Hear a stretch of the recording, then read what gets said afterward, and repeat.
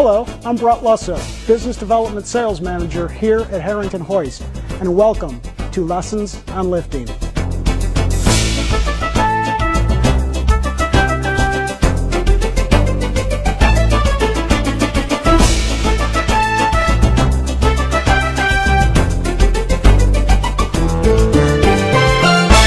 What we'd like to talk about today is some of the unique characteristics of Harrington's NER Series 2 electric chain hoist. The most unique characteristic is our two-speed hoist. Our two-speed is different than conventional two-speeds in that it is obtained through the use of a variable frequency drive. This is different than a conventional hoist, which is contactor control. The beautiful thing about a variable frequency drive is the ability to adjust your speeds, not only your low speed and your high speed, but also your ramp-up time. So what we'd like to do is do some very basic programming. This hoist is currently set up as a two-speed hoist. Two-speed with the variable frequency drive. Using Harrington's Electric Chain Hoist Owner's Manual, I'm simply going to refer to page 21 and page 22. Page 21 is the frequency range in which to set the speeds from a standard speed of 6 to 1 to as low as 12 to 1. And on page 22 is actually the directions on how to achieve this speed control.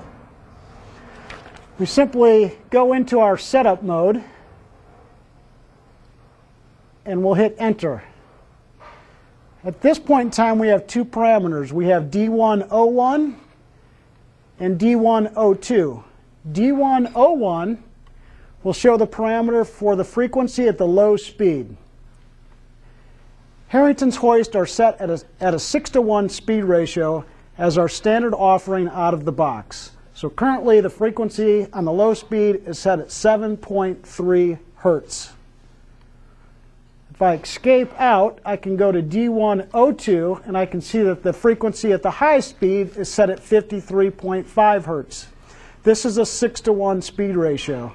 To change these speeds, I simply go back to my D101 parameter, hit enter, and now I can adjust this parameter from 7.3 all the way down to as low as 2.3 to achieve my 12 to 1 speed ratio. The other unique feature about this hoist is the ability to go from two-speed to two-step. Again, using my parameters of D101, I simply hit my up button until I get to my S125. When I hit enter, this will be displayed as a 0-1. This means that the hoist is currently set at two-speed. To set the hoist at two-step, which is the ability to set your ramp-up time from low speed to high speed and control and maintain your speed anywhere in between, I simply move my cursor over and make that a 0-2. Now this hoist will operate two-step. I hit enter, I escape out, and now you'll notice the incredible smooth lifting motion of a two-step hoist.